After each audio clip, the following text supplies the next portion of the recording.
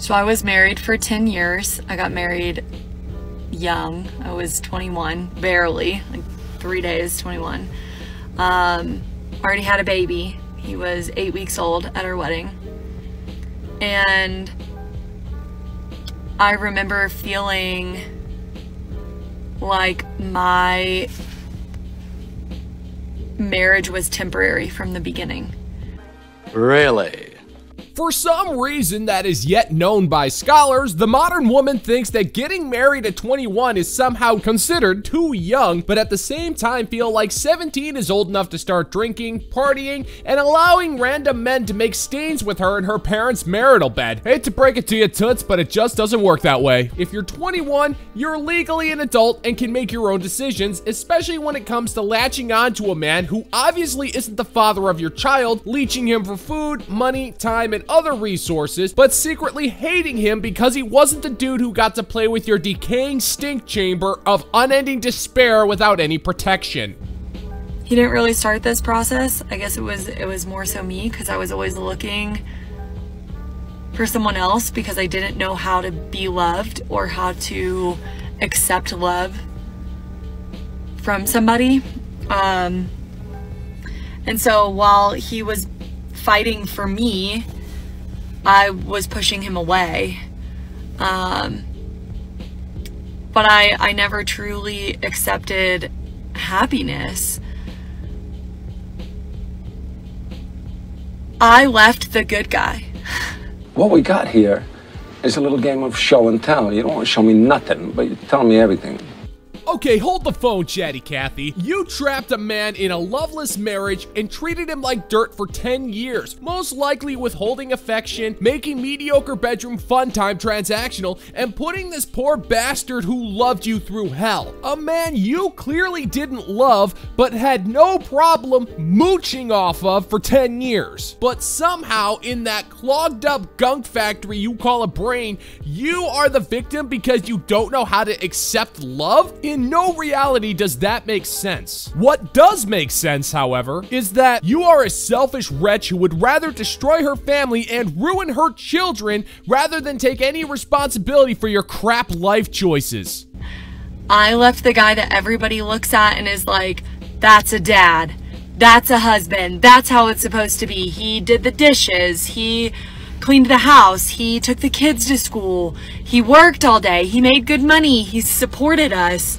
I mean, yeah, we had our problems, but it's okay to leave the good guy. Don't stay because he's the good guy. Leave because he's not the guy for you. Leave because you have to be happy. Because if you don't feel in love, then who cares if he's the good guy? And that is a harsh reality that I'm facing right now, and a lot of scrutiny from a lot of people.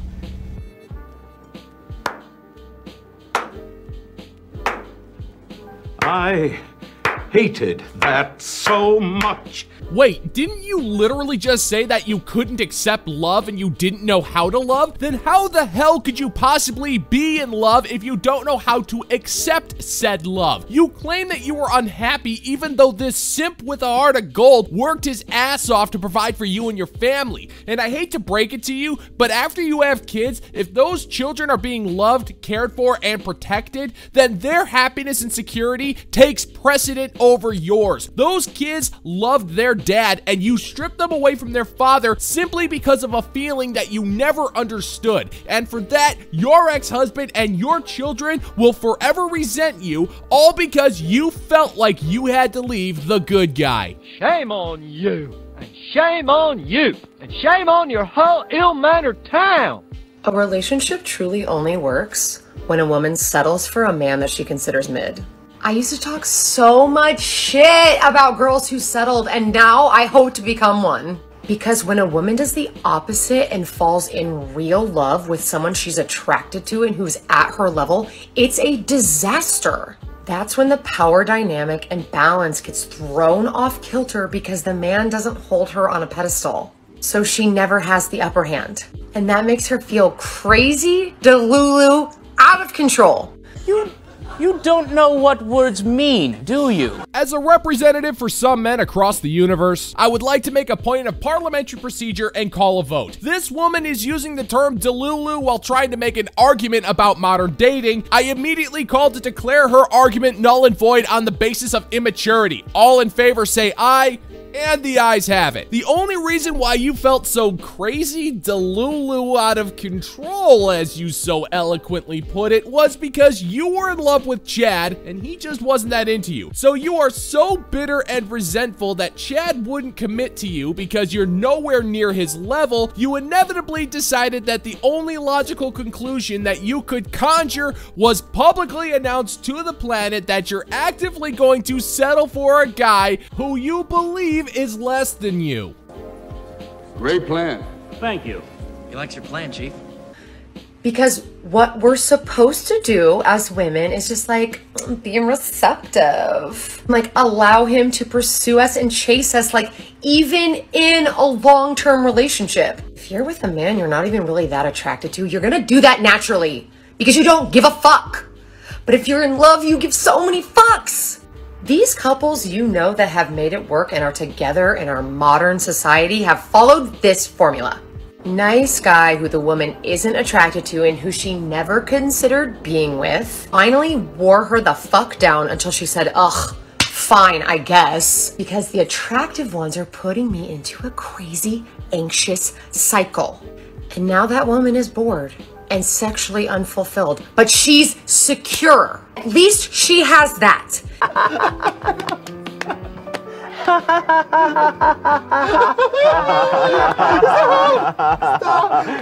Hey. Lady, men don't chase. The chase is a pointless game that you invented because you are incapable of internal validation. So you make men go through all of these hoops of fire because of some childish need you have to be desired. And then, for reasons that only make sense in your head, you feel the need for these men to prove that they are worthy of you, but you are under no obligation to show anything to indicate that you are worthy of those men. But let me ask you this, Toots. If the men you have fallen madly in love with weren't going to put up with your crap, what makes you think that the men you've publicly announced that you're going to resent are? You're essentially saying that your slightly below average looks, foul mouth, and complete lack of vocabulary are somehow desirable traits to the men you deem are beneath you. Sorry, woman, no self-respecting man, mid or otherwise, is going to tolerate that kind of behavior.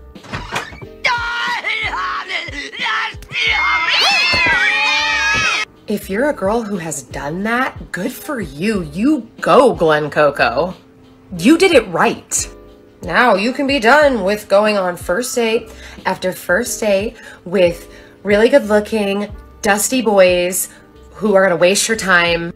Those of us who are actually in love are in so much therapy, holding on by a thread, and acting out and posting unhinged TikToks. Your mid-king was the move. You're not just wrong, you're stupid. Now wait just a minute. And you're ugly, just like your mum. Wow, you are one bitter, jaded, and resentful little broad. You're just gonna sit there and assume that all women have endured the same amount of damage as you and your crappy life decisions? At no point does the mere thought even occur to you that the couples you see are legitimately content with each other. You are incapable of giving men you've never met the bare minimum amount of respect, and you automatically assume that average Joes are just gonna flock to you for reasons that only make sense in the abysmal void inside your skull. And you're gonna make pathetic attempts. You're gonna try to flirt with these guys. You're gonna try to get them to take you out on a date, and they're gonna look at you and have only one response. No!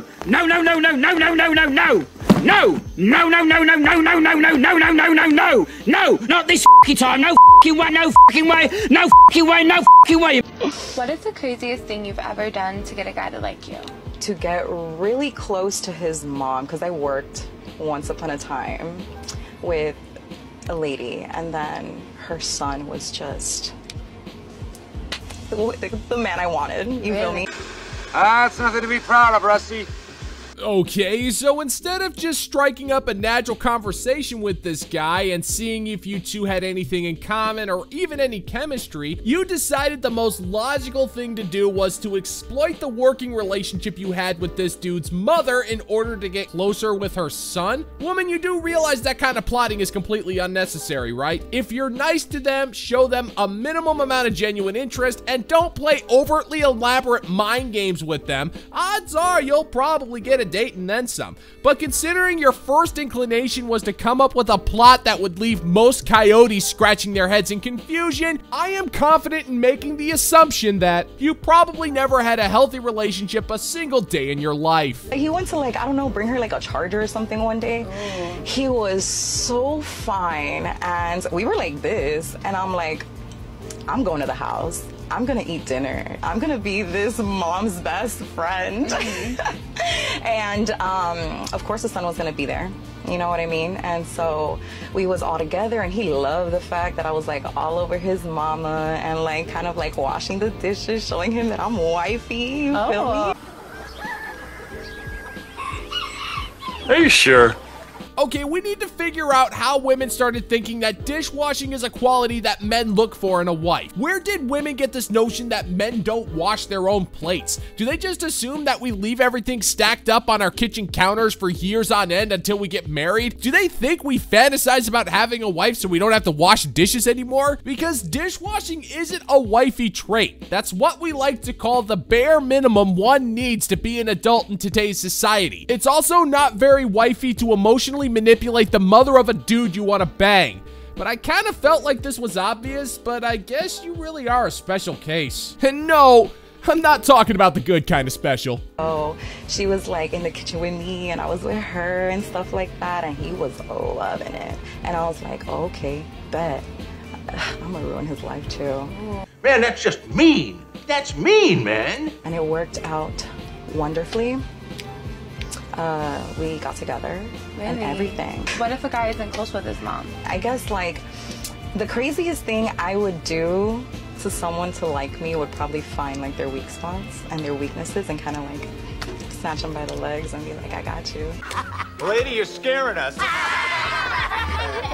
Well, that's nice. So how is that relationship working out, by the way? Oh, what's that? Once he found out that you were a narcissistic thought, he broke up with you? The devil, you say? It's funny, it's almost as if most men kind of get turned off to the idea of dating an emotionally abusive harlot. Combine that with your nose ring, nails so long that they carry infectious bacteria, and the fact that you sell your crusty innards online for $5 a month, and you've all but squandered any chance of being able to have a stable relationship in life. Because no self-respecting man wants to be with a woman whose bland is stretched out beyond all recognition and has breath that reeks of boxed wine.